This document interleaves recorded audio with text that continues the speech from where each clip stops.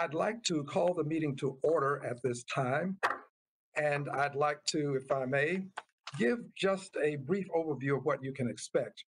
We've called the meeting to order. There will be an opening statement of the chair, opening statement of the ranking member, opening statement from Chairwoman Waters. Witnesses will be introduced. Witnesses will give their opening statements. Then we'll have Q&A of witnesses and adjournment. The title of today's hearing is Protecting Homeowners During the Pandemic, Oversight of Mortgage Servicers, Implementation of the CARES Act. Without objection, the chair is authorized to declare recess of the subcommittee at any time. Also, without objection, members of the committee who are not members of this subcommittee may participate in today's hearing for the purposes of making an opening statement and asking questions of witnesses. Members are reminded to keep their video function on at all times, even when they are not recognized by the chair. Members are also reminded that they are responsible for muting and unmuting themselves. I think this is something that's worthy of repeating because I've made the mistake of not honoring this responsibility. Hope that I don't make that mistake today. But members are also reminded that they are responsible for muting and unmuting themselves, and to mute themselves after they finished speaking. Consistent with the regulations accompanying HRES 965, staff will mute members and witnesses as appropriate only when they have not been recognized and to avoid inadvertent background noise. Members are reminded that all House rules relating to order and decorum apply to this remote hearing. The chair now recognizes himself for 4 minutes for an opening statement. Let me start by thanking the chairwoman of the full committee. It's always an honor to serve under your leadership, Madam Chair. I'd like to thank the ranking member for the participation that he has brought to this meeting. I'd like to also thank the staff for the hard work that you've done in obtaining some 4,000 pages of servicer documents. This would include policies, procedures, data on the largest 11 servicers. And there are findings that include the fact that over 2 million forbearance requests have been approved by these 11 servicers. And this was done between March 27th and June 30th of 2020. But we've also found some other things that are causing a bit of consternation. Often servicers fail to provide the borrowers with the 180-day forbearance that has been set in the CARES Act. And too often borrowers were given but 90 days. I have some evidence of this failure to comply that I shall share with you.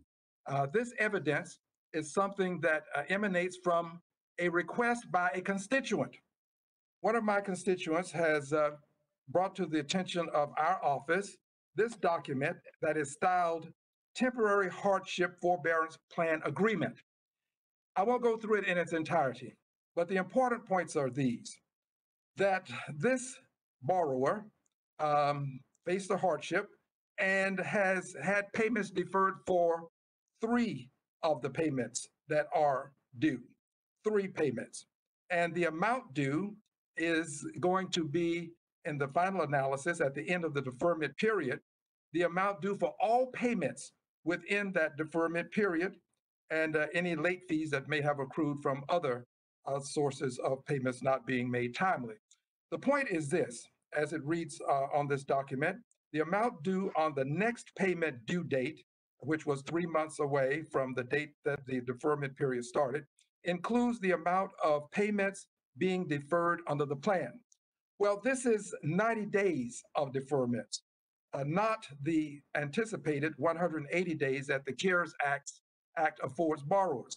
In fact, many of the borrowers are not made aware of this. And we find, pursuant to some of the testimony that you'll hear today, that many of these borrowers who are accorded this 90-day period, as opposed to the 180 days, they are borrowers of color. It seems that this is, like many other things, having a disproportionate impact on persons of color, which causes me a good deal of consternation, I might add. I would also say this: this program that we established in Congress has been received by the persons who are charged with according these forbearance agreements, these servicers, it has been received by them as an honor system. We never intended for this to be an honor system that would allow them to decide whether or not they would accord persons the 180 days initially with the opportunity to extend for an additional 180 days. It was my intent that borrowers would acquire the 180 days and then they could opt to have an additional 180 days. The remedy, it seems to be that of having to file a lawsuit, litigation, have to go out and hire a lawyer, have to take this to court, have to have some period of time that might go beyond the period of time, quite frankly, that you anticipate having your forbearance. So I'm very much concerned about this. And my hope is that we can get a means by which we can deal with this honor system and bring this under the auspices of a situation such that they will have to comply as opposed to choose whether or not they will comply. With this having been said, it was my honor now to recognize the ranking member of the subcommittee for a 5-minute opening statement. Mr. Barr.